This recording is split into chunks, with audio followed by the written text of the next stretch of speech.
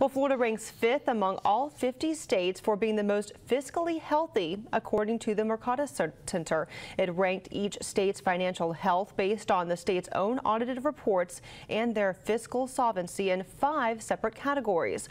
Now, Florida came in 5th compared to other states because, according to the study, it has significant amounts of cash on hand and relatively low short-term debt obligations. But the study also finds the top 5 states face substantial long-term challenges concerning its pension and health care benefit system.